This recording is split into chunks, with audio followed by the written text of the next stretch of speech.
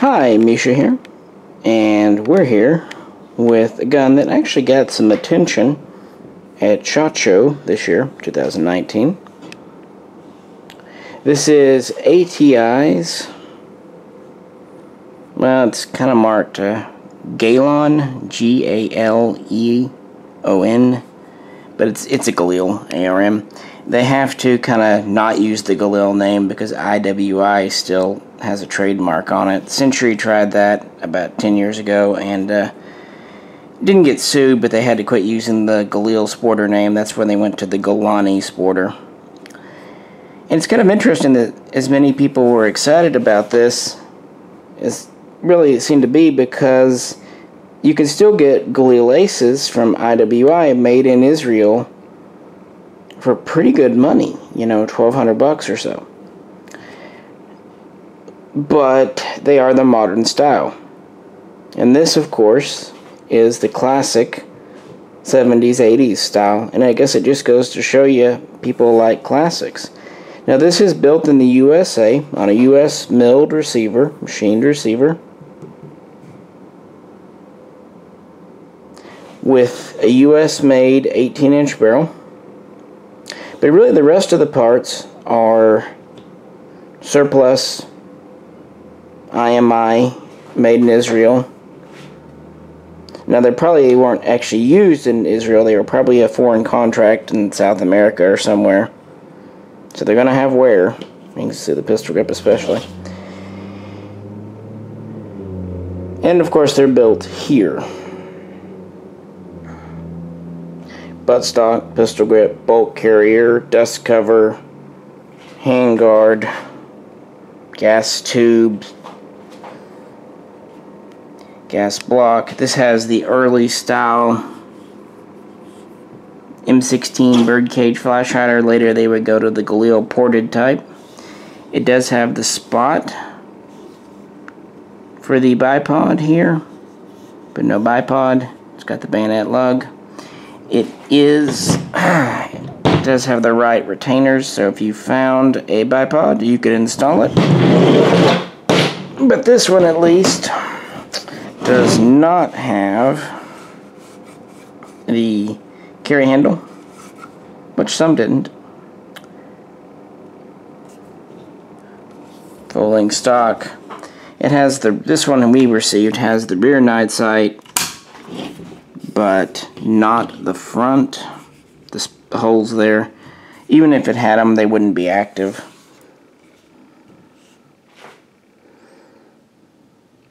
And it ships with one 30-round Tapco mag, and actually in a normal but decent, pretty good hard case. So we're gonna take it to the range, run some rounds through it, and then have some final thoughts. But first, let's do some magazine test fitting. Because one of the big deals about the Century Galanis from back in the day was they were magazine picky. A lot of mags wouldn't fit them. They had a real tight mag well. So let's see how this ATI receiver and gun stack up there. Alright, before we get started, thought we would do test fitting of mags. First time we've tried putting any mags in this, so we'll see. This is the Tapco mag it came with.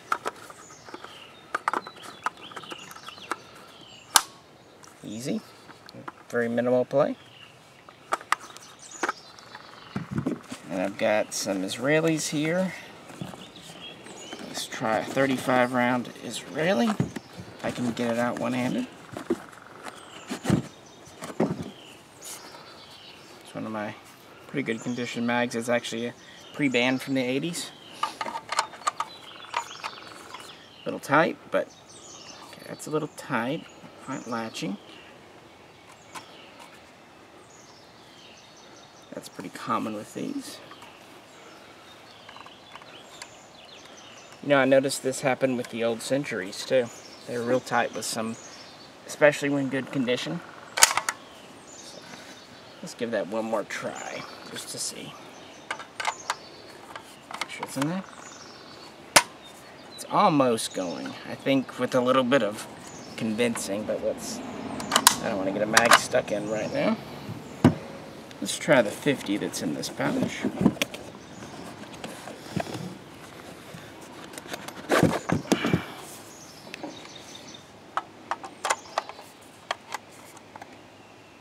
Kind of the same result. They're almost latching, but not quite.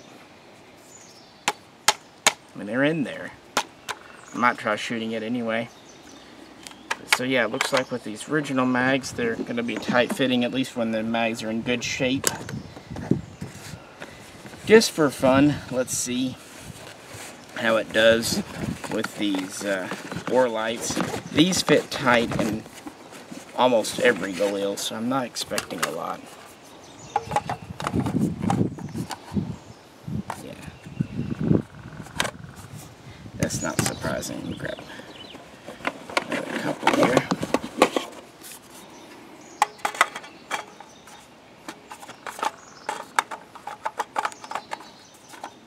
That's even just tight going in. I'm going to force it. Should have grabbed another steel when I came out here, but it's alright. Tight too.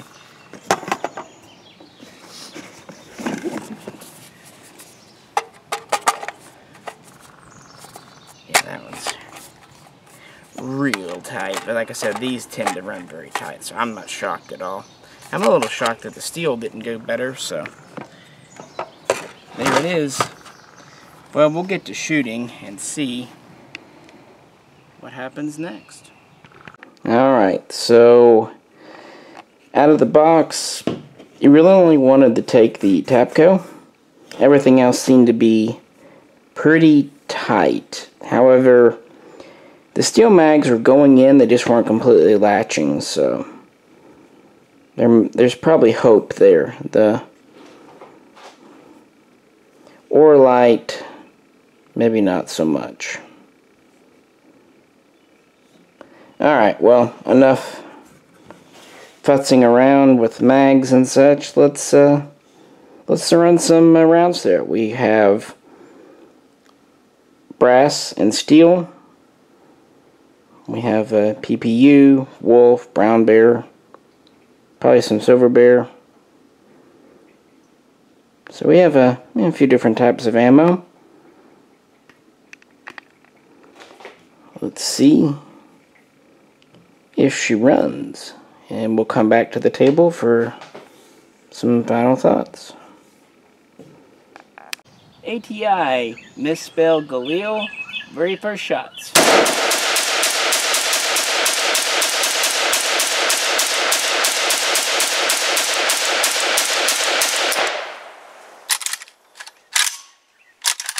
Clear. Alright, we're going to try it with the steel mag, even though it wasn't fitting great. Worked. Alright, since the steel 35 worked, let's try it with the 50.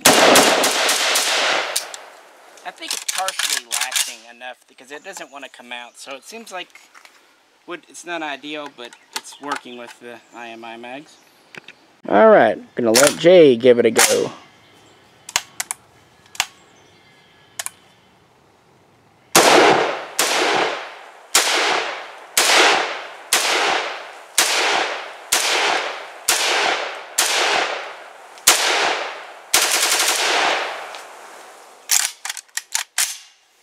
Was that a full mag or? Not quite. There you go. Little jam there? Yeah, I overran the trigger. Yeah. So that makes more or less 50, 60 rounds good so far. Yep. So far. Alrighty. The mag's locking in a little better, so I think Jay's right that it may wear in. Let's see how it goes.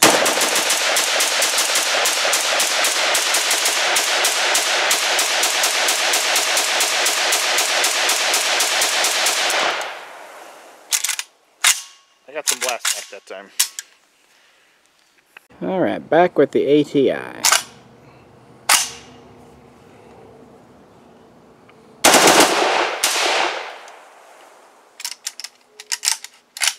Hammer follow again. That was me.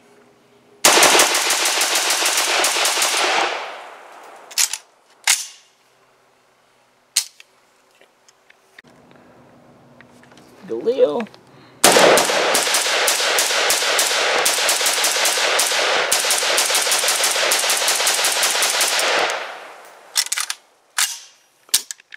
Since it's wearing in, we were able to get an Orlight mag to lock in, so let's see if it'll shoot.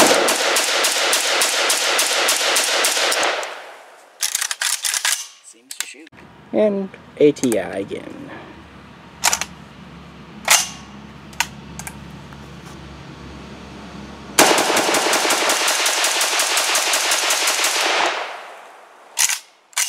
Clear.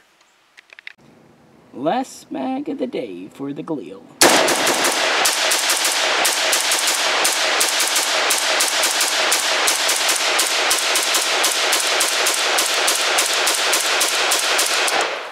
So that was 100%. Alright, gotta be honest with you. Towards the end there that day, especially with that full, well, 40 rounds out of 50 in the long mag, I was really wishing for a bipod. It would have been nice. The bipod that the ARM originally was made for and with wasn't great, but it's functional. Anyway, as Jay commented, and I agree, we were both pleasantly surprised. We at least put 300 rounds through it total, I'd say. Not a single stoppage except for Jay trying to bump fire and he was overrunning the trigger. And that was because this is the original trigger from Israel. But if you notice, it's not as far forward as normal on a Galil. What they've done, they've worked it to be a shorter pull and a bit of a lighter pull, which is nice because this is a good machine trigger. But the flip side is, because of their working on it, you are going to run the risk of overrunning the trigger, as he did. In a military gun, this isn't possible because the out-of-battery safety would prevent it. But in a semi-auto, because of the way the ATF rules out-of-battery safeties as auto-sears, we are not legally allowed to put it in. Luckily, when the hammer followed the bolt home before the bolt was fully locked, it did not have enough inertia to set off a primer. Potentially, in theory, you can have an out-of-battery discharge with any AK because it doesn't have the out-of-battery safety, but in practice it doesn't seem to be the case. It's never really happened. But thanks ATF for making things not safer for us. Yeah, the same thing goes for FALs. Also, the mags improved. The steel mags started to fit better after some wear in. The catch, I think just some of the finish maybe wore off the catch. So I think if you, at most, might have to file just a teensy bit off the top of the mag catch or off the bottom of the mag lug in the back. The important part is the front lug was fitting fine. It was the back, and the mag was fully seating. It's just this wasn't going fully forward. But as the day went on, it got better and better as things kind of wore in. And as you saw, we were even able to get one Orlight to lock in towards the end there. So, improvement, definitely. Trigger is very nice. The folding stock is quite solid, much more so than the majority of the Century Galanis, I recall. It does fold and unfold easy, but is still quite stiff. This top cover fits very tight, no play. But I was able to take it off and put it on by hand, honestly just barely, but that's good. It does have the extended later style takedown button that goes out a little further. The gas tube fits well, with just tiny bit of play. Handguard has a tiny bit of play, which is again normal for a Galil.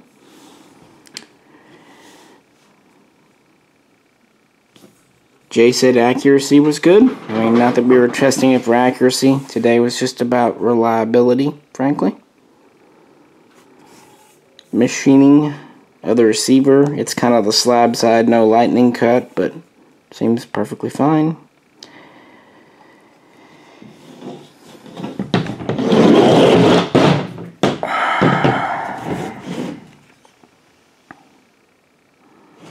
Aside from normal wear from just use and also the wear that the original parts already had, ATI seems to have done a very competent job of this gun. It is reliable. Now, what happened with the Century early on when they were using the Ohio rapid fire receivers for the Galanis, they had heat treat issues. Some parts of the receivers were too soft, but many of the receivers were over heat treated, so they were over hard. So what happened, your ejector would chip away or break entirely, and the mortises where your bolt locking lugs would go into the receiver would chip away and deform. And the only really way to tell if that's going to happen, if your heat treat's right or wrong, is just to keep shooting something. So that's what we'll do, and then we'll do an inspection later to see how it's looking. But so far, so good. The parts are nicely tightly fitted, but not obnoxiously so. The finish is a nice, even phosphate. Better than expected. So far, I would say this is a marked improvement over the Galani. More care and attention was put into its assembly. And overall, I'd say it was built with nicer conditioned parts. It's still not IMI quality from the 80s, but did anyone really expect it to be? These are retailing for about $1,000, $1,100, somewhere in that area. Not bad considering a pre-ban is well over $3,000, maybe even $3,500 for a true ARM type. It's worth pointing out that a lot of your pre-bans actually have a 16-inch barrel, not 18, and do not have a bayonet lug. So, yeah. As a shooter, this might turn out to be something. Maybe nothing that'll be uber collectible.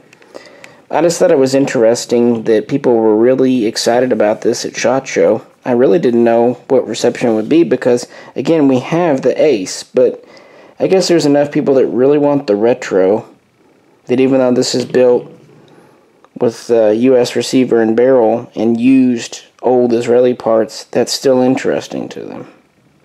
We'll see. But yeah, we were pleasantly surprised. It was actually a lot of fun. Recoil was very manageable. It obviously got hot, but because of the way the barrel is designed, it cooled off quite rapidly because of the thin barrel and also because the underside is open. But yeah, if you'd like to know more about the history of the Galil, we have a couple of videos on that, so check those out. We also have videos on the Ace. Oh, sorry, it almost just goes without saying, but this is chambered for 5.56 NATO 223 Remington. It'll fire either one. I am not sure if it has the 1 in 7 or the 1 in 9 twist. Original guns, a lot of the pre-bans have a 1 in 12, but some later ones will have a 1 in 7. I do not believe the barrel is chrome lined, and I believe the barrel is from Green Mountain, but don't hold me to that. This is kind of an initial review. But we'll be back with more. We're going to keep shooting this. I figure in video 2 we'll compare it with the ARM. And also field strip it and do an inspection for any kind of cracks or deformations. How's that sound? So yeah, check back for that in a couple of weeks and we'll go from there. Well, this is Misha. We appreciate you tuning in. If you could, like, share, subscribe. And if you'd like to help support the channel, please check out the link to our Patreon page. We'll catch you very soon. Next time.